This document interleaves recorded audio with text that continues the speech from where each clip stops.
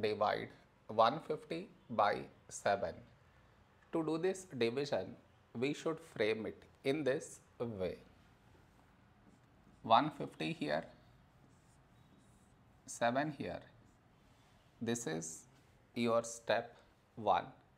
Next, here we have 1, here 7. 1 smaller than 7. So we should take two numbers, 15. A number close to 15 in 7 table is 7 2's 14. Now we should subtract, we get 1. After this, bring down the beside number, so 0 down, so 10.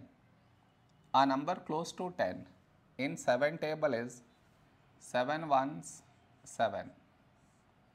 Now we subtract, we get 3.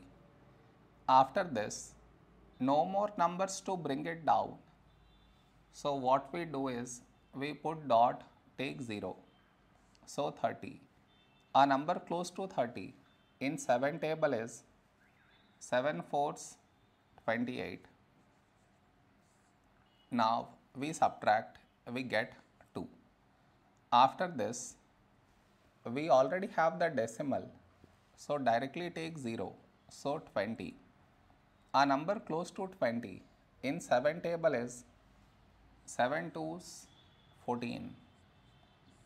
Now we subtract, we get 6, and the division continues. It is enough if we do up to 2 decimal places